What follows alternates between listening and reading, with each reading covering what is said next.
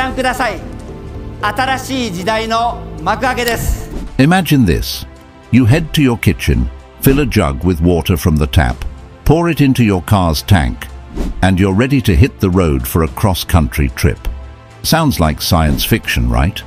Well, Toyota, a name often linked with innovation and eco-friendly solutions, is on the brink of turning that into reality with their groundbreaking water engine. But can a vehicle really run on just water? No gasoline, no electricity. Stick around as we dive into this game-changing development and uncover what Toyota has to reveal about this futuristic technology. When it comes to the history of water-powered engines, they've long been a dream for the car industry. The potential benefits over traditional engines and even electric vehicles are huge. Yet, despite numerous attempts to make water engines a reliable option for daily use, success has remained elusive. And that's exactly where Toyota plans to change the game. With their new water engine, they're stepping in where others have struggled. Unlike the earlier efforts that often happened in small workshops with tight budgets, Toyota's extensive R&D resources allow them to push the boundaries and test this engine in every possible scenario. How does Toyota's water engine actually work? This revolutionary engine breaks free from conventional fuel technologies by using real-time electrolysis to sustain itself. Unlike hydrogen fuel cell vehicles, which rely on bulky, high-pressure storage tanks, this engine uses a simple water tank equipped with electrodes. When high voltages are applied, the water is split instantly into its core components, hydrogen and oxygen. This process happens on the spot, doing away with the need for external hydrogen storage. The result? A sleek, compact design that's both lightweight and efficient. Once the hydrogen is separated, it flows into the combustion chamber, where it burns much like compressed natural gas. What's most impressive is that this engine is entirely self-contained. No need for complex refueling stations or additional storage systems. The engine itself functions similarly to an HHO generator, but is refined for practical, everyday use. It's almost identical to the hydrogen combustion engine in Toyota's GR Yaris H2, with one major difference. Instead of using pre-processed hydrogen stored in a tank, it creates its own by splitting water into hydrogen and oxygen on demand. And what's left? Just harmless water vapor. By relying on electrolysis, the engine avoids the need for heavy, armored tanks required in traditional hydrogen-powered vehicles, making it a game-changer in design and practicality.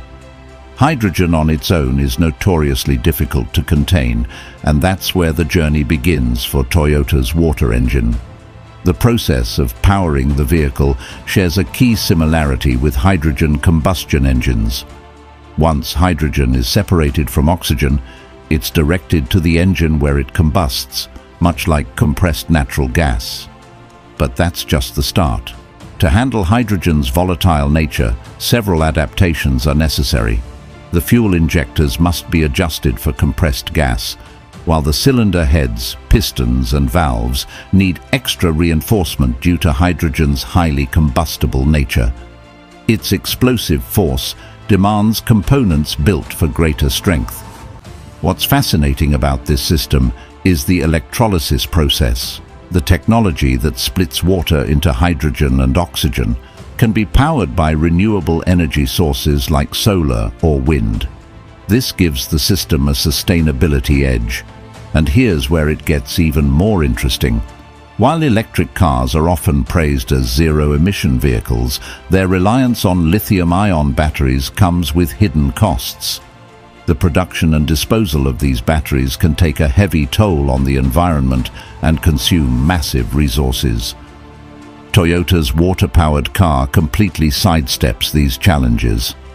According to Toyota's Executive Vice President and Chief Technology Officer, Hiroki Nakajima, this groundbreaking technology isn't just another innovation, It's a bold step forward that could transform the future of transportation.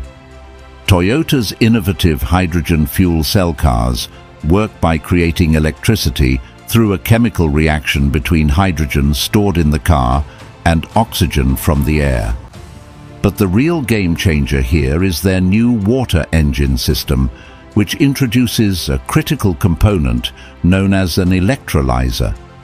This clever addition not only makes the process efficient and safe, but it also requires minimal energy, and best of all, there's no harmful byproduct. Unlike traditional hydrogen-powered vehicles that rely on bulky, heavy tanks to store hydrogen, this system produces hydrogen on demand. That means the car is lighter, more efficient, and better at utilizing hydrogen fuel. However, to make this all work, some parts of the car's engine need to be redesigned. The fuel injectors, which deliver fuel into the engine, have to be modified to spray hydrogen properly. And that's not all. The engine block and cylinder head must be downsized to handle the higher pressure of hydrogen fuel. Even small components like the valves and spark plugs require custom adjustments to ensure the engine runs smoothly and safely. We'll dive deeper into the mechanics of how this process works in a bit, but here's what's key. Toyota's water engine system outperforms other hydrogen-based motors, mainly because water is easier and cheaper to store than hydrogen. Hydrogen, being a gas, needs special high-pressure tanks that are heavy, expensive, and prone to leaks, making them a potential safety hazard. Water, on the other hand, is far easier to store. It doesn't require specialized tanks or high pressure, which not only makes it safer, but also more practical. This makes the water engine versatile, suitable for everything from compact cars to heavy trucks and even power plants. Its simplicity, safety, and ability to cut our dependence on fossil fuels make it a clear winner. Not only does it help reduce harmful emissions, but it's also a more sustainable option for both transportation and energy production. Yet here's something that may surprise you. This concept of running a car on water isn't as original as you might think.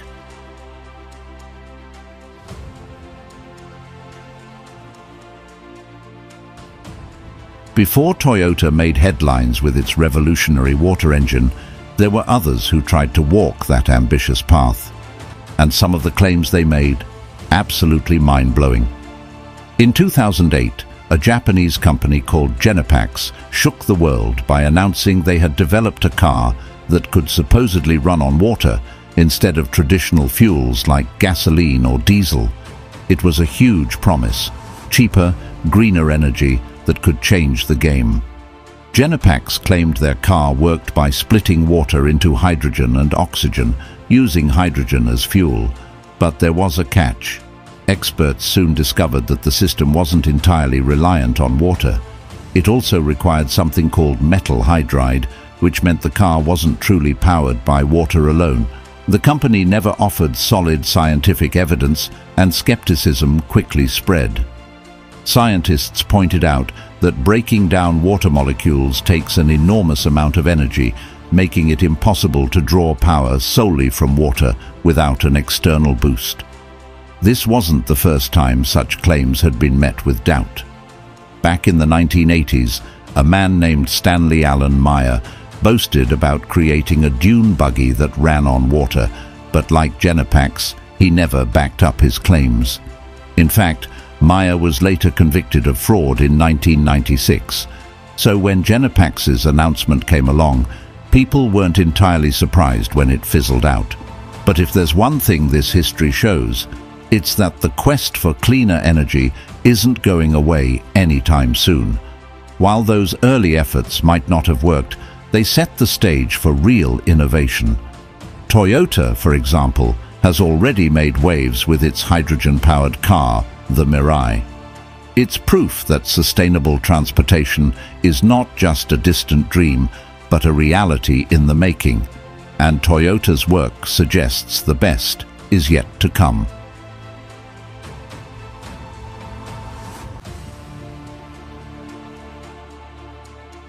First off, it's nearly zero emissions, a game changer when compared to traditional combustion engines.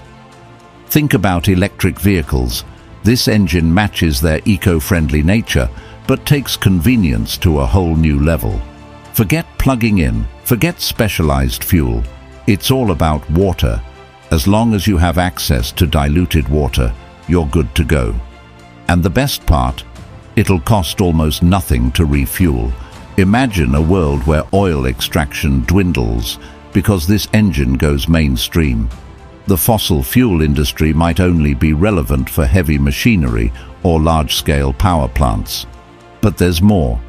We're talking about no need for rare metals, which are currently extracted in ways that devastate the environment, polluting water sources, ruining soil, and turning entire areas uninhabitable. Now, if we compare water engines to hydrogen-powered vehicles or fuel cell electric cars, the difference is staggering. Hydrogen engines are marketed as zero emissions, but storing hydrogen is an expensive, delicate process. Water, on the other hand, is far simpler to store. No need for high-tech containers or complicated conditions. Just a plastic container will do. Plus, hydrogen is tricky. It's a gas that can leak easily if something's off with the tank. That means reinforced tanks, constant monitoring, and higher costs. Water tanks? Much simpler. And don't forget, hydrogen storage outside of the vehicle is another challenge, requiring precise temperatures and costly setups. Water, buy it at the store or even make it at home if you know your chemistry. Hydrogen's expense and logistical issues are the reasons it hasn't taken off and likely never will. Hydrogen is expensive to produce and store, which leads to higher costs for consumers. It makes us wonder, why would anyone choose hydrogen cars when they're more costly to buy and maintain than electric or traditional gas-powered vehicles? On paper, they sound great, green, easy to use, and efficient. But the real question is, can water engines become a practical, everyday option? Surprisingly, yes. Contrary to what some might think, water-powered engines aren't weak. In fact, they can match, if not exceed, the power of gasoline engines. Theoretically, they can produce up to 3 times more megajoules of energy compared to a regular internal combustion engine. And here's the kicker, they're much safer. Since no highly flammable fuel is stored in the car, the risk of your vehicle catching fire or exploding is virtually non-existent. The production of these engines is also refreshingly straightforward. Their mechanical design is only slightly more complex than a typical gas engine, yet they're simpler and cheaper to manufacture than electric or fuel cell vehicles. Given their simplicity, they could be a game changer for developing countries that don't have easy access to oil. Take, for example, an Iranian scientist named Aledin Qasemi. Working in modest conditions, he converted his old Peugeot 405 to run on water. If one man could create such a marvel in his garage, just imagine what a company like Toyota could achieve with the right resources. Not only are water-powered engines easy to produce, but they're also incredibly economical. Take Qasemi's Peugeot 405 as an example. It managed an impressive 30 to 40 miles per gallon on water alone, which is a game changer considering the petrol engine in the same car could never come close to those numbers. Imagine what this means for the future of transportation. With the right engineering, water-powered vehicles could deliver exceptional fuel efficiency far beyond what we've seen with gas-powered or even electric cars. We're talking about the possibility of 80+ miles per gallon without compromising performance. This could dramatically lower the cost of running a vehicle, potentially making water engines one of the most cost-effective solutions out there. But here's the catch.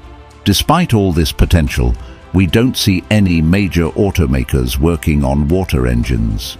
Toyota might be testing the waters, but that leaves us with the question, are water engines really the future? Well, maybe. The idea is certainly promising, but it's far from simple. There are a lot of hurdles, and the first is the logistical challenge. While we wouldn't need to completely overhaul existing infrastructure, the technology itself is still in its experimental stages. Most prototypes so far have struggled with reliability, making them impractical for daily use. Then there's the issue of safety. While using water as fuel seems like a fantastic idea, it gets broken down into hydrogen and oxygen, both of which can be highly dangerous if not handled properly. Hydrogen, in particular, is notoriously difficult to contain. Even a small leak could lead to disastrous consequences. And even if Toyota does manage to crack the code and produce a safe, reliable water-powered car, we can't ignore the possibility of pushback. Major players in the oil, lithium and battery industries certainly won't stand by quietly if such a disruptive technology hits the market.